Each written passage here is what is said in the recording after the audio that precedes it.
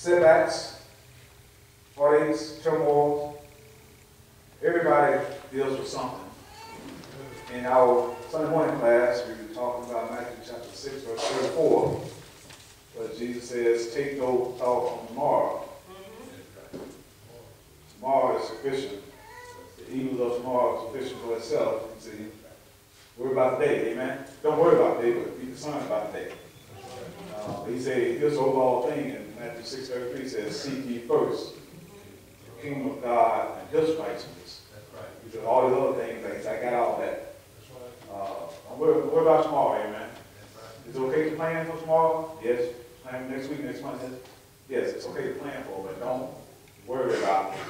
Because you can't change anything by worrying about it, amen? And we talked about it this morning, and we realized that not only will excess worry take you to the hospital, it will take you past the hospital. It will take you right into the cemetery. Whatever you're dealing with, first and foremost, turn over to God. Go to Him in prayer. He'll give you a game plan. Then it's up to you to work the plan, amen? But you got to have trust in Him. Amen. No matter which way it comes out, at the end of the day, it's just real, whatever it may be, amen? So with that thought in mind, the only constant that we have in our lives is the steadfastness of the Lord. And what these lessons have been intended to do is to show up or reinforce your confidence and your trust that you should possess as a child of God. These things should be in us, that we have confidence, we have trust as a child of God, that He's going to be the one we can always trust in. Psalm 118 verse 8 says, it is better to trust in the Lord than to put confidence in man. Mm-hmm. Psalm 118 verse 9 says, it is better to trust in the Lord than to put confidence in princes. This morning, 1 Kings chapter 3. 1 Kings chapter 3. Verse number 1. 1 Kings chapter 3 verse number 1 says, 1 Kings chapter 3 verse number 1 says, and Solomon made affinity with Pharaoh, king of Egypt, and took Pharaoh's daughter and brought her into the city of David, until he had made an end of building his own house, and the house of the Lord, and the wall of Jerusalem round about. Only the people sacrificed in the high places, because there was no house built unto the name of the Lord until those days. And Solomon loved the Lord, walking in the statutes of David his father, only he sacrificed and burnt incense in high places. And the king went to Gibeon unto sacrifice there, for that was the great high place. 1,000 burnt offerings did Solomon offer upon that offering. Somebody had something on his mind, amen. In Gibeon, the Lord appeared to Solomon in a dream by night. And God said, ask what I shall give thee. Well, I can see some of us sitting down like, let me get back with that. Amen. We have to make a list. Solomon said, thou hast shown unto thy servant David, my father, great mercy, according as he walked before thee in truth and in righteousness, and in uprightness of heart with thee, and thou hast kept for him this great kindness, that thou hast given him a son to sit on his throne, as it is this day. And now, O Lord my God, thou hast made thy servant king instead of David my father. And I am but a little child. Solomon wasn't a little child, but Solomon was just taking in perspective his position in relationship to God. He says, and I am but a little child. I know not how to go out or come in. And thy servant is in the midst of thy people which thou hast chosen, a great people that cannot be numbered nor counted for multitude. Give, therefore, thy servant an understanding heart to judge thy people, that I may discern between good and bad. For who is able to judge this, thou so great a people? And the speech pleased the Lord. That Solomon had asked this thing. And God said unto him, because thou hast asked this thing, hast not asked for thyself long life, neither hast asked riches for thyself, nor hast asked the life of thine enemies, but hast asked for thyself understanding to discern judgment. Top three answers on the board, amen. You just simply saying this is what a lot of people, amen. Top three answers. This is probably what they would say. Long life, riches, and take care of my enemy for me. But Solomon didn't ask those things. He asked for understanding to discern judgment. Verse 12 says, behold, I have done according to thy words. Lo, I have given thee a wise and an understanding heart, so that there was none like thee before thee, neither after thee shall any arise like unto thee. Say, way before ain't gonna be out. Right. And I have also given thee that which thou hast not asked, both riches and honor. So that there should not be any among the kings like unto thee all thy days. Conditional. And if thou wilt walk in my paths, to keep my statutes and my commandments, as thy father David did walk, then I will lengthen thy days. Man, what a deal. And Solomon awoke, and behold, it was a dream. And he came to Jerusalem and stood before the ark of the covenant of the Lord, and offered up burnt offerings, and offered peace offerings, and made a feast to all his servants. Now comes a test. Then came there two women that were harlots unto the king and stood before him. And one woman said, O my Lord, I and this woman dwell in one house, and I was delivered of a child with her in the house. And it came to pass the third day after that I was delivered, that this woman was delivered also. And we were together, there was no stranger with us in the house, save we two in the house, just us two and our two babies.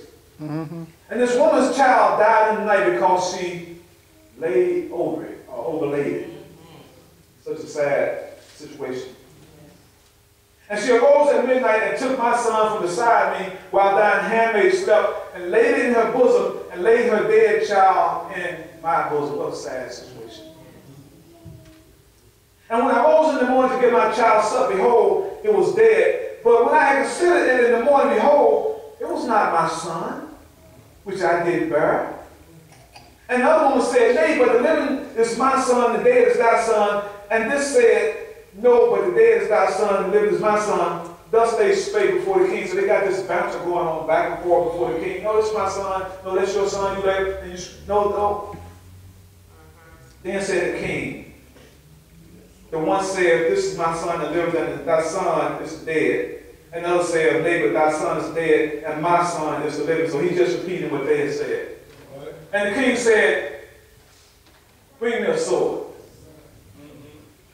I'll take care of this quick, fast, and in a hurry. Bring me a sword. They brought a sword for the king. And the king said, divide the living child in two, and give half to the one and half to the other. Then spake the woman whose the living child was unto the king. For her bowels yearned upon her son, and she said, O my Lord, give her the living child, and in no way slay it. But the other said, let it be neither mine nor thine, but divide it. This woman had gone over the edge because of her grief. Then the king answered and said, give her the living child, and in no wise slay it. She is the mother thereof. And all Israel heard of the judgment which the king had judged, and they feared the king, for they saw that the wisdom of God was in him to do judgment.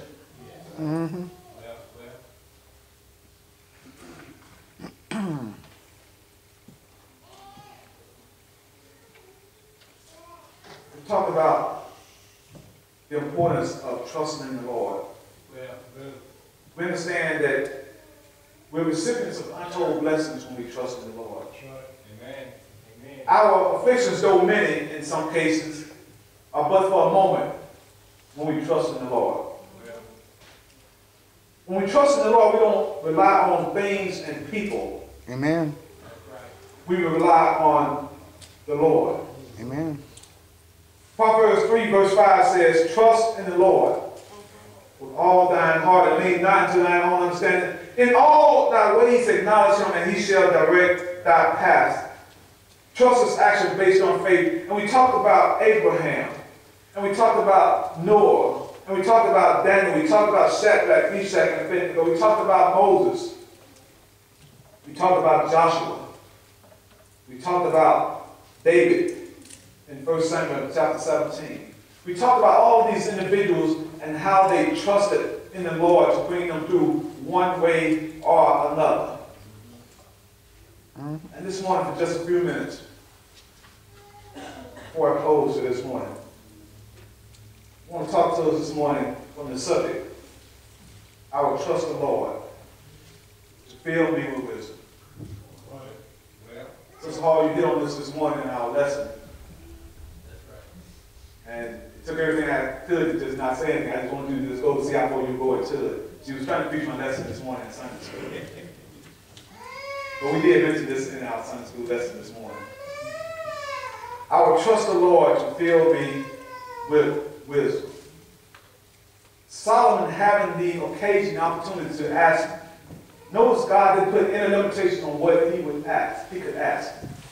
At the same time, he didn't go, just so you can get away with anything, amen. Some of us would have shot for the moon, amen. But Solomon, he asked God for understanding and judgment. He wanted guidance to be able to lead God's people in the right or a righteous way. So what is this thing that Solomon asked for of the Lord that so pleased him? What could have moved our God to be so pleased in what Solomon had asked?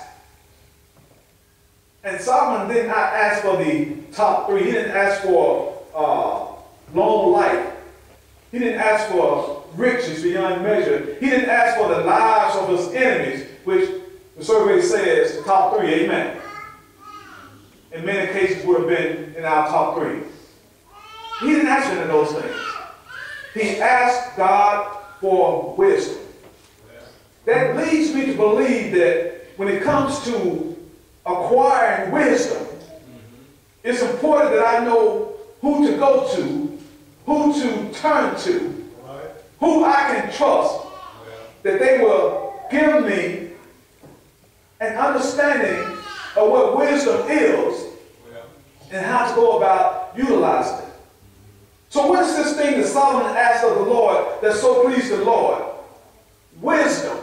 Well, what is wisdom? What does wisdom look like? Wisdom is the knowledge and the ability to make the right choice at the opportune time. It's the knowledge and the ability to make the right choice. I'm talking about a righteous choice. It's always going to be a righteous choice if it involves wisdom.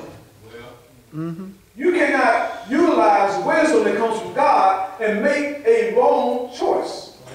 Amen. Or make a bad decision. If you utilize wisdom, as wisdom is defined, and we understand it to come from God, you can only make the right decision in any given matter. Amen. Doesn't matter what it is, what part of your life it involves. Your health, your wealth, your well-being, your relationships, whatever the case may be, it can only be the right decision if you utilize wisdom that comes forth from God. So what is this thing that Solomon asked of the Lord that so pleased him? He asked for wisdom. He says, help me, give me the ability to listen and understand that I may make the right decision, the right choice. Choices based upon wisdom, conclusions that will be based upon wisdom, righteousness. one of the things about wisdom, it involves consistency.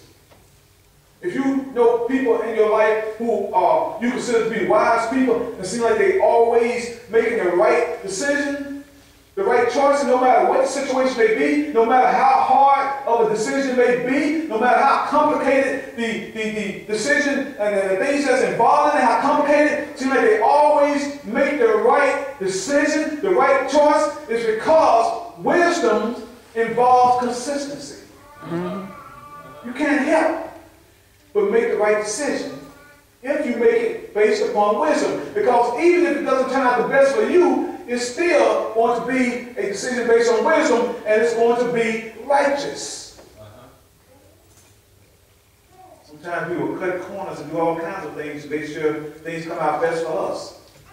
But when we look at using wisdom, regardless of the outcome, if we go by wisdom, it's a righteous decision, and God is in the picture. So watch this. Not only does wisdom involve consistency, but it's also an indication of maturity and development. It requires maturity and development. It requires making the hard right decision in many cases versus the easy wrong decision. A lot of decisions we can make in life, the answer is easy. It's opposite. We're going to take the easy path, right? But is it the right decision? Is it the right choice? Is it what God would say pleases Him? Until you learn how to start hurting from some of the decisions you make in life. Let me say this again. This is the preacher right here, brother Bishop. Until you start feeling pain from some of the decisions you make in your life, you ain't been making the right decisions. Because every decision you make, I came out of that, there was no pain involved in that. I came out of that uninjured. You ain't been making the right decisions. Because some decisions are going to cause pain. Amen. If none of your decisions cause pain and discomfort, you might need to question your decision making. You may need to question whether your decisions are, brother Bishop's the preacher here. You have to question whether your decisions were made based upon wisdom or the easy route. The easy end. But when it comes to God and His use of wisdom and His gift of wisdom, sometimes it's going to be painful for us, amen? So wisdom, being able to listen and understand, having the knowledge and ability to make the right choice at the opportune time, involving consistency, is an indication of maturity and development. And also, it's a desire. It manifests or shows a desire to follow and imitate God. Let them sing. It shows your desire to follow and imitate God. God's plan for our life is always going to be the best plan. It's always going to be based upon righteousness. Sometimes it's going to hurt us. Sometimes it's going to hurt our loved ones. But that's what God was set out to do.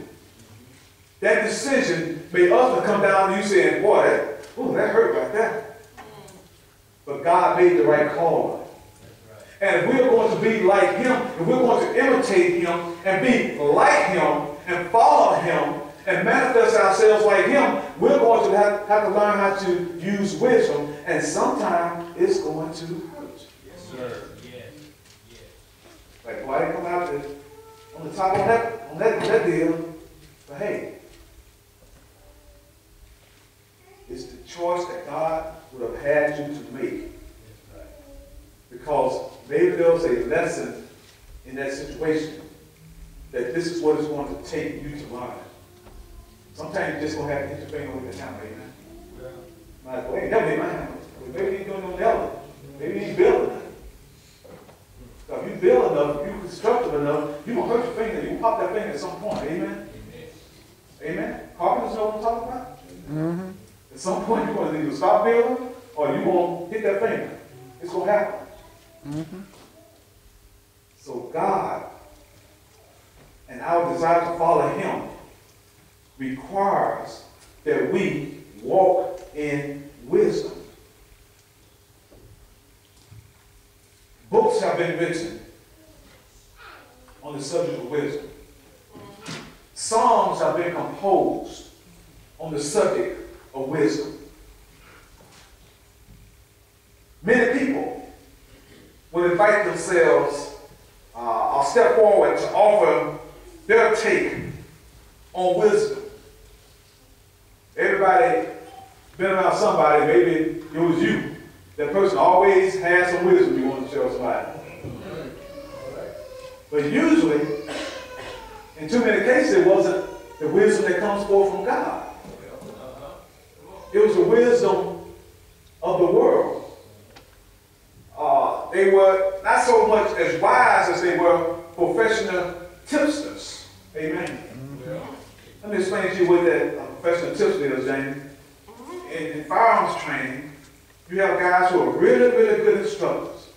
Man, they can take somebody that has never handled a weapon and stuff and have them using their weapon proficiently, safely, and everything, and become an expert marksman and all these things. And then there are other guys who offer professional tips. They're not good instructors, amen. They couldn't instruct themselves out of a wet paper bag, but they are professional tipsters. And every tip they give you, though in their mind is professional, because it's coming from them, because they're professional, right? You never get any better at what you're trying to do. There are some people who are professional tipsters when it comes to wisdom, and then there are others who are operating off of the premise of being a child of God, amen, and studying God's word, so that faith comes by hearing by the word of God. The knowledge of God's word comes through the study of his word, and now that person comes to you and offers you wisdom, not just tips. Hey, man, I'm having a problem with this person, punch me in the face. I'm having a problem with this person, punch me in the face. This person did that, punch me in the face. What about punch me in the face? That's that professional tipster. That person operating from the standpoint of wisdom will say, hey, sit down and talk with him and work it out. Praise God about it. Sit down, talk to him, and God's will be done. Solomon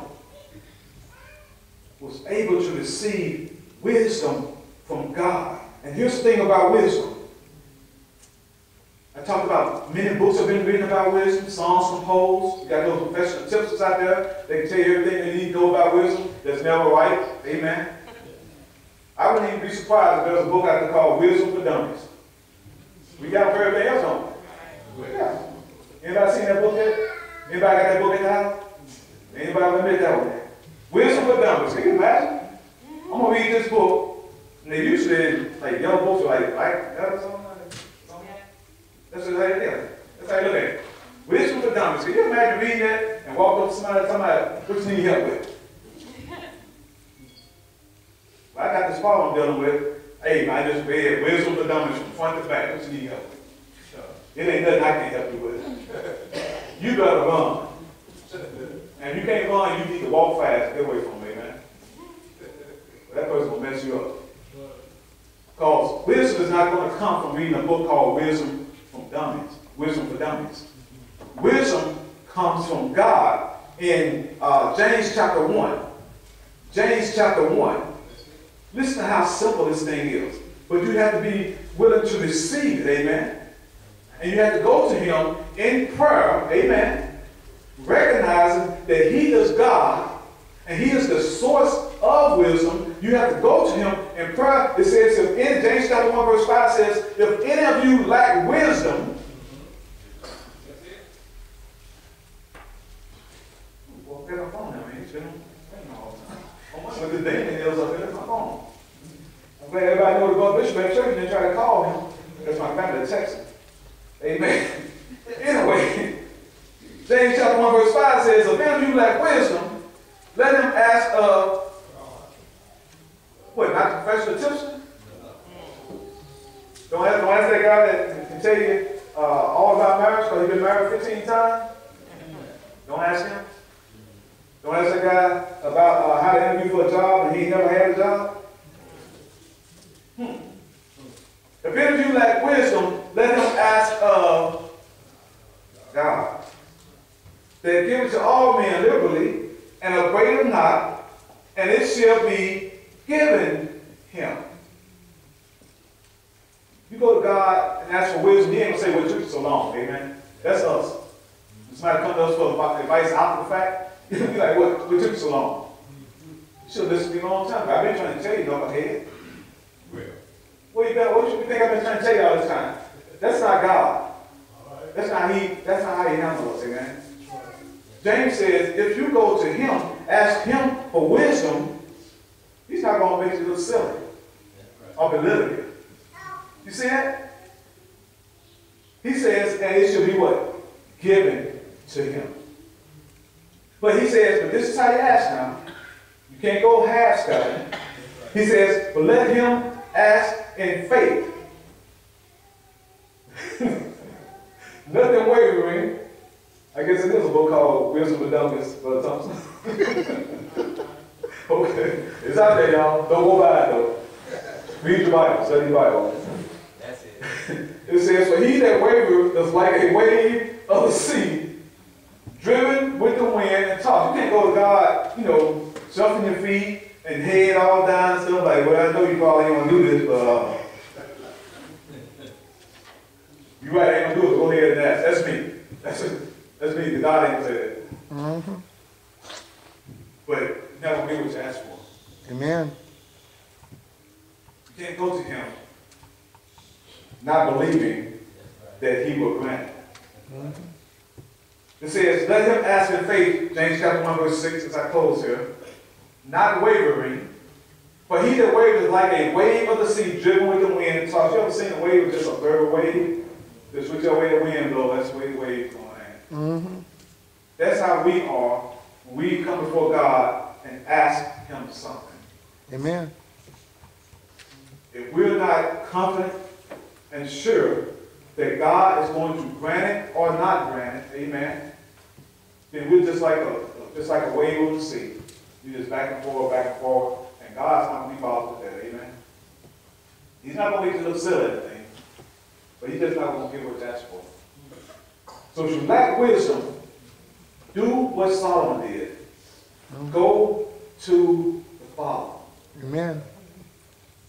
Don't rely on someone else. Amen. Don't rely on some writing of just any man. I'm talking about the Bible is inspired word of God. That's different.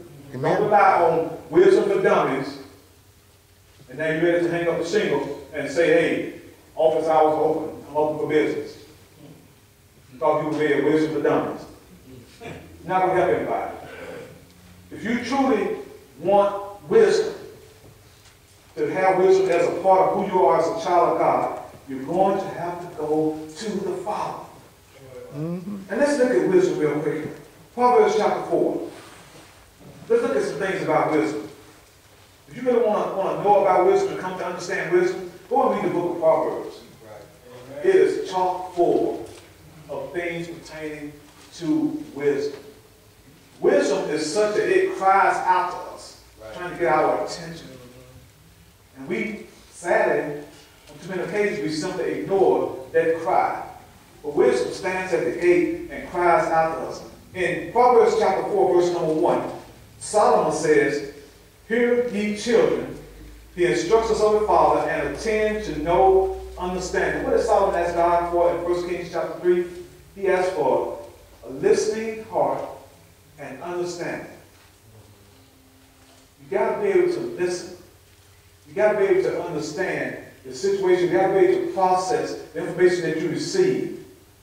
And when you are able to process the information you receive, you should be prepared as a child of God. Amen. That's true to study God's word to give an answer based upon wisdom. And one thing about that answer that you give is always going to be based upon righteousness. It's never going to be how to take a shortcut, how to get over, things like that. It's going to be based upon righteousness, even when and up to and including you coming out on the short end. It didn't come out favorable for you, but it was the right thing to do. So he says in Proverbs chapter 4, verse 2, for I give you good doctrine, forsake ye not my law. This is Solomon talking. For I was my father's son, tender and only beloved in the sight of my mother. He taught me also and said unto me, let thine heart retain my words. Keep my commandments and live. He says, get what? Principally, get wisdom. First, get wisdom. That's the principal thing. Watch this. Get wisdom, get understanding. So many times and so many problems that we encounter, brothers and sisters and family and friends, is because we don't use wisdom and we don't get an understanding of what we are dealing with. And that especially includes people, because people are going to tell you who they are. Amen. People are going to tell you who they are. They're going to do everything except wave a big old red flag. They're going to tell you who they are. So, girl, I didn't know he was like that. Like, man, I ain't never going to have something like that. Yes, you did. Because everybody else was telling you. Well, And you were seeing it. But you ignored it. Because that was what you wanted. Amen? So somebody said, Brother Bishop, you going to leave him alone? He says, I was my father's son. He goes on to say, get wisdom, get understanding. Watch this. Forget it not, neither decline from the words of my mouth. He says, forsake her not. And wisdom is seen as in the feminine sense. Forsake her not, and she shall preserve thee. Love her, and she shall keep thee. Say, man, this is something special. This is something precious. And then he says in verse 7, what? Wisdom is the principal thing. What's the principal thing? Wisdom. Wisdom is the principal thing. Therefore, get wisdom, and with all thy getting, get understanding. Sister Wilson used to tell that all the time. I was new in the church. She used to tell me all the time I was new in the church. She said, Brother Bishop, get wisdom. But also get understanding. Now, I was new in the church, so I didn't know the book of Job from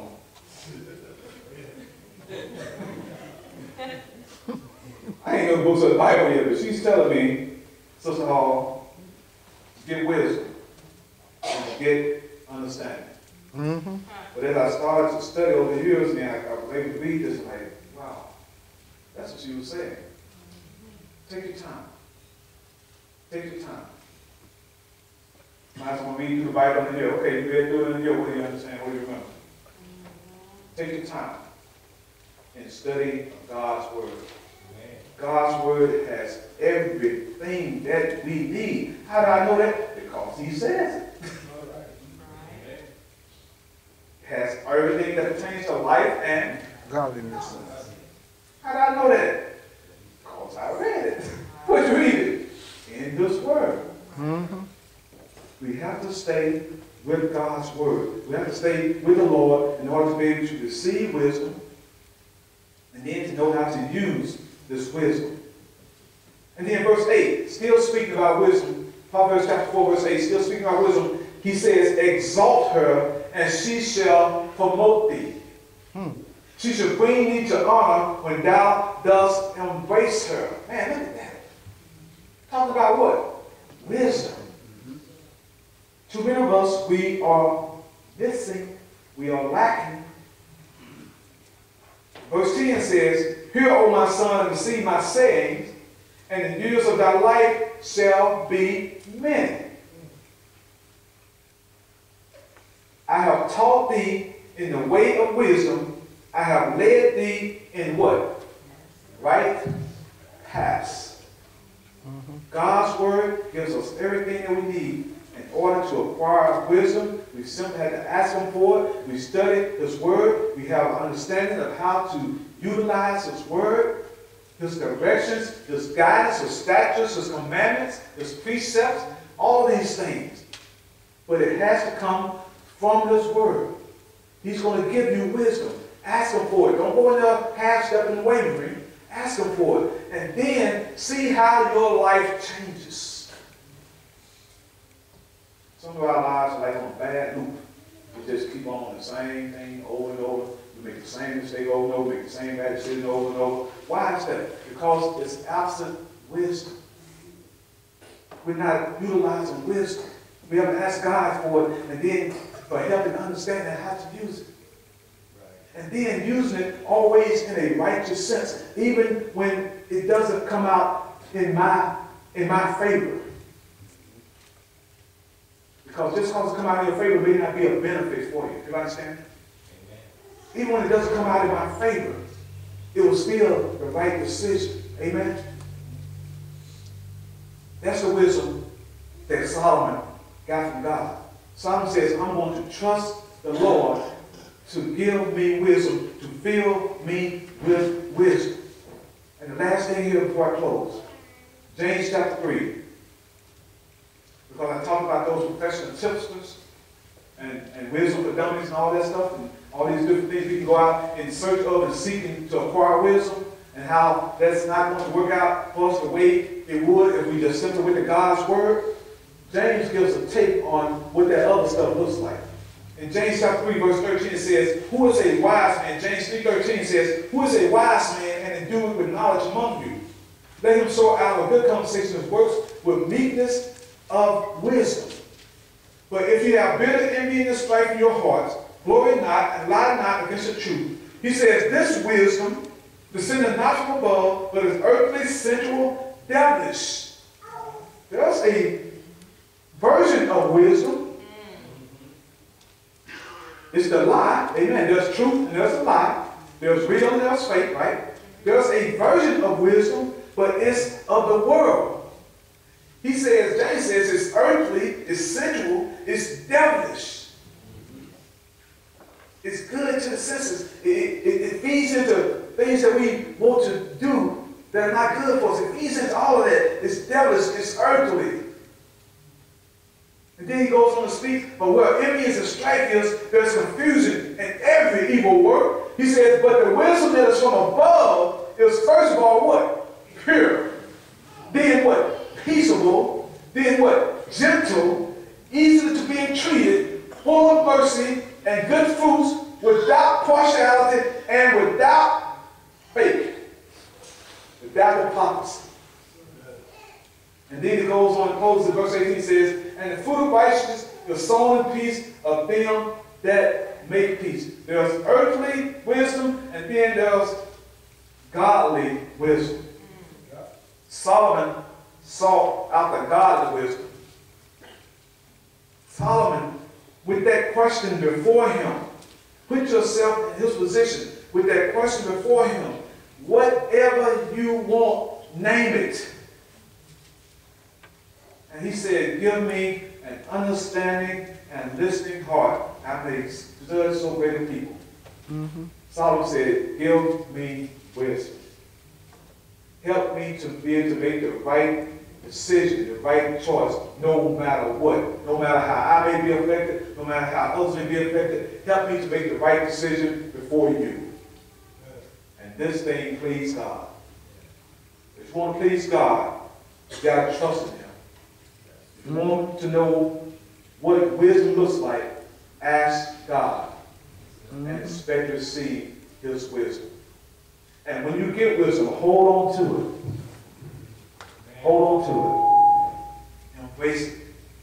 Embrace her. Don't let it go. Don't give her up. Fight tooth and nail to hold on to wisdom. And young people, middle-aged people, elderly people, it will take you to new heights. New heights. See how your life changes when you trust God to fill you with wisdom. Look at what a difference it made in the life of Solomon. We could have read about Solomon in a completely different light if he had not asked God for what he asked for, wisdom. Right.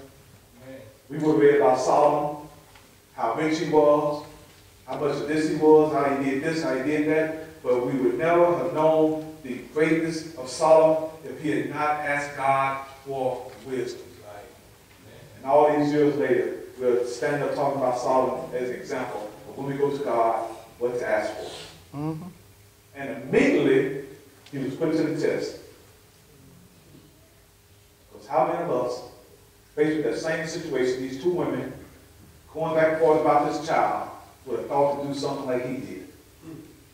He said, I'm going to let this problem solve itself. Because I know in my heart of hearts, the mother of this child will not stand by and see harm come to her child. Amen. So the other one like, cut it in half. Split it, right down the middle. Another one like, don't do it, give it to her. Give her her baby. That was wisdom. That was wisdom. That was one for the ages right there. That was making the right choice, the right decision. The only decision that was righteous, he made it. And we're talking about him all these thousands of years later. I will trust the Lord to fill me with wisdom. If you're here this morning, let me say this with all the love I can muster in my heart. If you're not a child of God, I'm talking to you. If you're not a child of God, you're not acting based upon wisdom of God. You're making decisions based upon the wisdom of the world. It's earthly, it's sensuous, and it's devilish. That's what the world offers you. But the wisdom of God says, when I hear good news of the gospel, 1 Corinthians 15, 1-4 lays out the facts of how his son died on the cross of Calvary. They took his life, his body down, and laid him in the grave. And on the third day, he got up with all power in his hand. He said, you go and tell the story. What story? About my death, my burial, and my resurrection. When men hear that, boys hear that, girls hear that, they're the right age of accountability, they're able to understand this, it's time for them to make a decision. They're able to understand what sin is and how God sees sin. And they have sin in their life. And they hear this message, it's time for them to make a decision. A decision to do what? To obey the gospel of Jesus Christ. When one hears that story, the death, the burial, the resurrection of Jesus Christ, they should believe it, be willing to repent for their sins. Now understand what this all means, what's all involved in this. I want nothing to do with sin. I'm repenting of my sins. I'm asking God for forgiveness. I'm pushing that away from me. And I'm willing to confess, because of this change of heart, that I believe Jesus Christ is the Son of God. And I'm willing to go to the water grave baptism and have my sins washed away. What can wash away my sins? Nothing but the blood of Jesus. Amen. What can make me whole again? Nothing but the blood of Jesus. That is my plea. That is my cry when I go into that water, have my sins washed away, see the gift of the Holy Spirit, have some good conscience towards God. The old man is crucified. Reconciliation begins. I contact the blood of Christ. I come about that water grave baptism. My soul is placed in a safe place of keeping to such time that the Lord comes back. That's the church. Amen. And in order for people to say, well done, thy good and faithful servant, day of judgment, I must be faithful unto death, to the point of giving up my life before I renounce him. If you're here this morning, you're not a child of God, this invitation is for you to encourage you to come forward. If you're a child of God, you follow by the wayside, whatever reason, you encourage for yourself something else. If you just need to take this time and say, thank you, Lord, make that known right now. As we stand and sing this song of encouragement, will you come this morning?